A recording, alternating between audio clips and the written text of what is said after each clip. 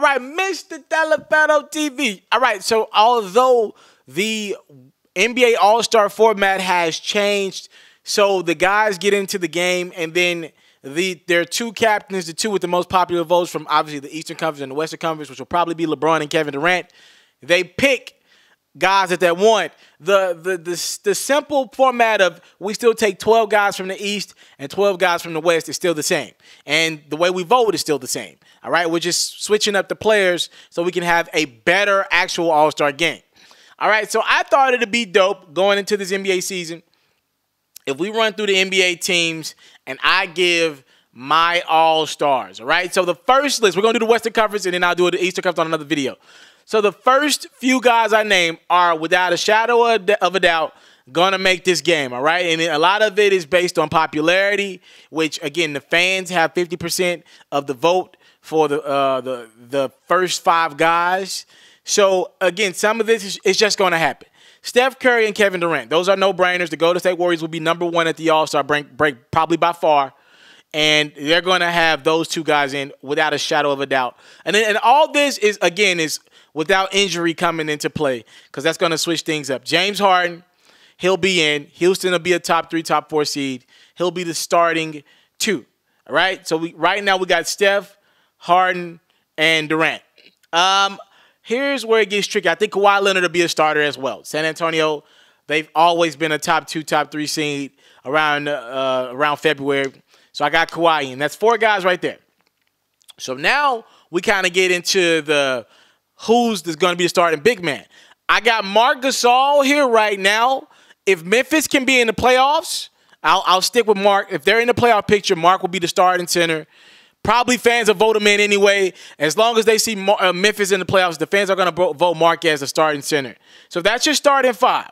Here are a couple other no-brainers for me. Russell Westbrook, the reigning MVP, he'll be in the game. He'll be there. He won't be a starter, but he'll be in. The fans are going to vote Steph over him. Jimmy Butler, I expect a lot of things out of the Minnesota Timberwolves. He'll be in the game. He'll be in that game some form of fashion. I think he's the Minnesota's best player for that All-Star format because he's a perimeter guy. His stats, I think he's in. All right? Again, Karl-Anthony Towns, I understand it's a rising guy, but for right now, I think Jimmy Butler's the guy to pick for Minnesota. If they hadn't made the playoffs with just Karl-Anthony Towns and Andrew Wiggins the last couple years, you bring in Jimmy Butler, he's going to look at the guy that's made the big of a difference. Jimmy Butler is in. Now, let's go to a list of guys who I think they're in, but it's going to kind of come down to what their team is doing. DeAndre Jordan.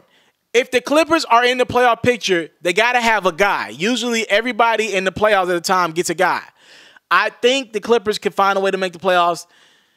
I tend to believe DeAndre will be the guy over Blake.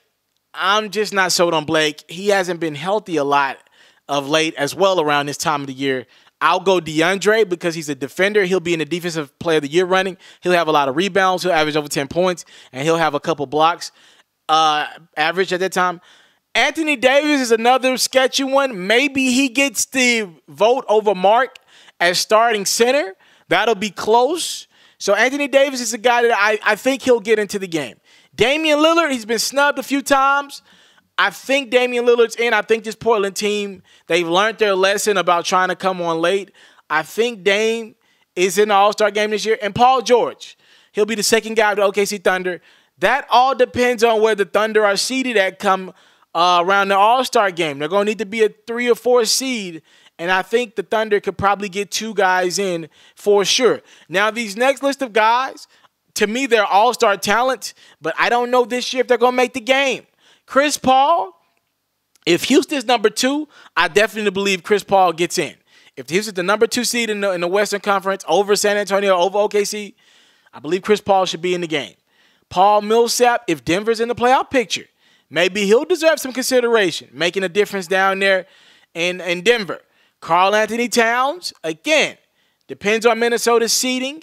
Rudy Gobert, like him, don't love him, but if Utah finds a way to stay in the playoff picture without Gordon Hayward this season, he's got to be in. He's their best player now. Carmelo Anthony, would the Thunder get 3 guys in? I don't think any team deserves 3 guys outside of the Warriors. They're gonna maybe get 4. and I'll talk about that in a second. I don't know. I don't know if any team deserves 3 guys. Then you got DeMarcus Cousins, who I don't think he gets in the game. I'm not going to lie. You can only pick between him and Anthony Davis. I don't think both these guys gets in the game. It's crazy, but I don't think he gets in. Devin Booker. What if Phoenix is in the playoff picture? They got Josh Jackson now. What if they make strides? Blake Griffin, again, I'm not sold on him. And again, I didn't even come back to the defending champion Warriors, who are probably going to get, if they're going for the record, if they're going to break their own record at 73-9, and they've only lost like 3 or 4 games at All-Star break, they deserve all 4 of their guys. So that would give me Draymond and Klay. They're both All-Star talents. It's just tough because the Western Conference, they've added so many stars. So many guys would have to come out. So who we got right now? We got Steph, KD, James Harden. You got Marcus Gasol, Kawhi.